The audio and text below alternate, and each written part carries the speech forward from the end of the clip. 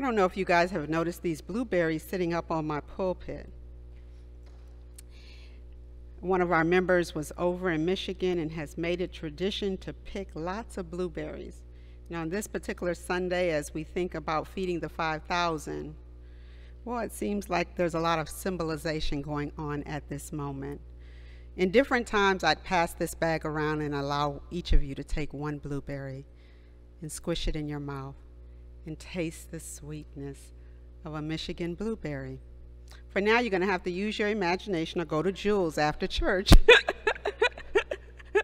But you won't be getting these. So it is good to be with you all again today. I'm going to encourage my young people sitting in the back to disattach themselves from their devices if they're on devices. I'm going to ask that you guys put those devices down for 30 minutes. Thank you. I'm going to ask for support from family members as well. I need you guys here with me. So the sermonic theme this morning is the miracle worker. The miracle worker. You probably can use your imagination and get down the street a little bit. We're talking about feeding 5,000 people and Jesus. And amongst them, miracle worker. So in 1887, that's a minute ago, Helen was born in Tuscumbia. I'm not sure I'm saying it right, but I'm trying, Alabama. She was the youngest of 5 siblings to a slaveholding daddy who fought as a Confederate soldier in the Civil War. Her mother was the daughter of a Confederate general. After the Civil War, they would lose their status. But prior to this loss in her family, this financial loss, Helen would suffer another loss. She contracted an illness the doctors described as acute congestion of the stomach and brain. This illness left her blind and unable to hear. Either one of these would have been a great tragedy, but to both not be able to hear and not be able to see pulls one south beyond Alabama. As time went on, she was able to communicate with the 2-year-old daughter of the family cook. And by the time she was 7 years old, she had 60 homemade signs to communicate with her family. Her mother one day was reading a book and she read about this other blind and deaf child being educated, and she began to have hope for her daughter. They sent her to the same school this girl had been educated up in Boston, where the other girl had been educated, and her teacher's name was Anne Sullivan. You're probably recognizing this by now. And Anne Sullivan would spell words in her hand and then place the object in Helen's hand. Helen grew very frustrated because, see, Helen did not know that every item had a word. She didn't understand that in her world. And so she grew frustrated with this teacher, and she started spelling the words back, but she didn't realize what she was doing until one day the teacher took her and poured water over her hand and spelled water in her hand. It was on that day that Helen made the connection that this spelling in my hand and this water that I'm feeling are connected. Helen said in her memoir, "I knew then that water meant the wonderful, cool something that was flowing over my hand. The living word awakened my soul, gave it light, hope, and set it free." Well, Helen began to run to all sorts of items and ask how to spell them because she understood. Mark Twain was so impressed with Helen that he called her teacher, Miss Sullivan, a miracle worker. Here this lady had been able to reach beyond her ability to see or hear. Her and her teacher would continue their relationship for 50 more years. The miracle worker. This is where we enter the biblical text today. Jesus was really getting the good news out. His crowd was growing and growing and growing.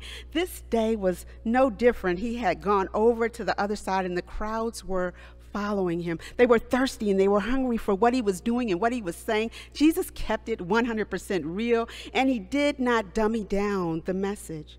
And more people were drawn to what Jesus was saying. And he announces to his crew the need to feed these people, which by now had become about 5,000 people. One disciple notes, there is one amongst us with 2 fish and 5 loaves. Not hardly enough for this size crowd.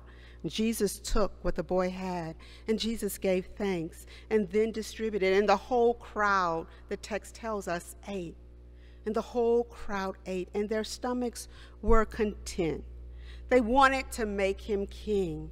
You could say Jesus was really, really a miracle worker. During COVID, my family began to listen to the #1 Ladies Detective Agency by Alexander McCall. The setting is in Botswana, Africa. So this past Friday, as we were watching the opening ceremony to the Olympics, we were looking for Botswana to walk in any moment because we wanted to see what the people from Botswana look like. And we waited and we waited. During that intense time last year, do you remember where we were asked to isolate and be in our homes and literally not be around other people? We would get in our car and crank the heat up and cut on volumes of the #1 Ladies Detective. There are 20 books about all that span from 1998 all the way up to 2020. And this summer, we completed them all. We came to know the characters, especially the main character. I still can't say her name too well, and her values and her virtue, and about the people and the life and the kind of feeling of Botswana. The then people, the now people, the old school, the new school people, their culture. Similarly, in this text today, the people had come to know the work of Jesus Christ. They had been following Jesus for a while and listening to Jesus, and they heard Jesus, and they were now there because they knew his volumes of work. They knew about his miracles, and they knew him to be a miracle worker. Miracles are all about the expansion of our ability to see. While on vacation, we went to Lookout Mountain, and when we started up the hill, we were in Tennessee. But by the time we got to the top of the mountain, we were in Georgia. And by the time we talked all the way out to the point, they told us that we could see 7 states. Now, my cynical side, are there any other people in here that are cynical beside me? My cynical side started popping up and say, how can you see 7 states at one time? Please. Okay, so I really got into it, but 25 miles away, you can see 3 states, Alabama, Tennessee, and Georgia. Now, let's talk about the remaining 4 of the 7 states. North Carolina is 50 miles away. Okay. South Carolina is 80 miles away, and Kentucky and Virginia are 120 miles away. And on a clear day and with a good pair of binoculars, I guess maybe you can see all 7 states. But this isn't about how far you can see. It's not about seeing all 7 states. It's about how far our faith allows us to see. The disciples were like right away perplexed with the task. You know, we are broke. You know, we travel by foot from one place to the next, open to whomever chooses to feed us. You know, 5,000 is a lot of folks to feed. 50 would have been too lot. Okay, we got 2 fish and 5 loaves. That can't even feed us. So Jesus, what are you talking about? Why do you keep doing this to us? They had an eyesight problem. They didn't see how they could possibly feed 5,000 people. One of my friends is losing her sight. It shocked me when she first told me. I was asking her to drive somewhere, and she didn't want to drive there because she was like, you know, my sight is not that good. And she won't go to the doctor, which I find really, you know, some people, when they get bad news or they feel bad news, they just won't go to the doctor. They won't confront it. She's going to ride this out as long as she can, and she's already accepted she won't pass her next driving test, and she's going to just stay close to home and drive in the daytime and drive for as long as she can. And I have pushed because that's one of my ministries, pushing people. And so I push her, but she's not edging. She's like that rusted nail in your house, that rusted screwdriver. You just can't get her cranked. You can't get her loose. And I think today she's not the only one losing sight. I think the church and the people of God in it, sometimes we've lost our eyesight. We've lost our vision. It was certainly true of the disciples. We are so busy seeing what we don't have and all the complications that we are unable to see what we do have. And we get stuck on what we can't possibly do. One of the greatest challenges to the church is not the finances, it's the naysayers. It's the negativity. Folks with limited vision and eyesight problems. And we miss the miracle that's right before us. After the New Orleans dam was busy, after the New Orleans dam broke, there was this man that prayed to Jesus. You've heard this corny joke. He prayed to Jesus, and the water got higher, and a guy in a Jeep came by and said, "Hey, man, you need help?" He's like, no, I'm good. I'm waiting on Jesus. The water gets a little bit higher, and a person comes along in a boat, and he says, "Hey, let me rescue you." And he's like, no, you go rescue someone else. I'm waiting on Jesus. Finally, the water's high. He goes up into the second floor of his house. A helicopter comes, and he still says, "No, I'm waiting. I'm going to wait this one on Jesus. You go ahead and get somebody else." And so he dies, and he goes to heaven. He says, "Jesus, why? Why didn't you rescue me?" And Jesus is like, "I sent a Jeep. I sent a boat. I sent a helicopter." Sometimes I think it's challenging for us to see because we are focused on the problem. We're focused on the water. We're focused on the locked door. We're focused on the bills, and we take our eyes off the thing that matters, which is Jesus, our miracle worker. Yesterday at Jesse Bradford's memorial picnic, it was hotter than it is today. And I was sweating more yesterday than I was today. And someone passed out, perhaps from the heat. And I did a check in the person's home. They've been released. They got released yesterday. But when this incident happened, I mean, the crowd was a miracle. One person called the ambulance, and another person evacuated out and asked us to give the person room to breathe. And the saints began to pray left and right. And there were more and more people on the ground keeping him coherent and putting ice on his neck. And I mean, I thought to have that many people praying for you when you pass out, it was like we became a trauma center. And I thought, what a miracle to have 50 people focused on your well-being. When our kitchen closed at some point, we recognized we still wanted to feed people. And even though we wanted to stay at home and be safe, we still wanted to feed. We still wanted to speak to the hunger in people's lives. And then another church who had partnered with another church that made sandwiches for the night ministry, well, one of the churches bailed on them. And they reached out to us. And we were wanting to do something that spoke to hunger. And so they reached out to us, and we said yes. And it's not 5,000 people, but we make 200 sandwiches once a month. And those sandwiches are good. We got Laura baking cookies, and we got the best deli meat. It's so good that one of my members went out and bought some more. And we smacked some mayonnaise and Miracle Whip up on them. I'm telling you. And we put lots of prayer and love in those bags. And we send them out into the world to those who are hungry for hope, who literally have hunger in their belly. And it's a miracle.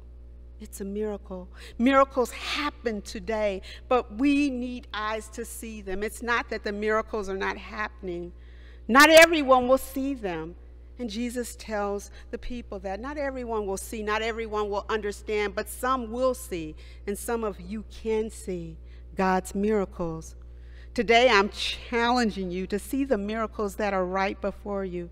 Jesus is throwing resources to our church. I'm not talking about another church. I'm talking about United Church of Hyde Park. We've been thrown so many resources. Jesus is giving us opportunities to be active in our community. We have another town hall meeting coming up this Saturday where we're talking about the problems on our lawn, but we're talking to our community, and we're inviting people in, and we're having a conversation. And I need every one of you to invite someone. I don't need you just to come. I need you to invite someone else to come this Saturday at 10 a.m. Jesus is bringing people to our church, and that's exciting. And sometimes we can focus on the problems and we can miss the miracle. We have a daycare coming, and hats off to all the folks that are working, and it's taking a lot, and that's a miracle. We are being asked to change and shift and to give up some of our conveniences, and sometimes we get stuck on, I want it this way. But our building is big enough for us to find other spaces to do ministry in it. It's big. Don't miss the miracle because you're lost in the problem. Miracles happen even today. So here was Jesus on another day, getting closer to his departure, sharing good news with the people of God. By this time, Jesus didn't see crowds. He didn't seek them out, but they came to him. They wanted to hear more of what he was saying. They wanted to see more miracles, and they followed him around like the Grateful Dead cronies. They just wanted to be near him. And Jesus is like, we have to feed them today, physical food.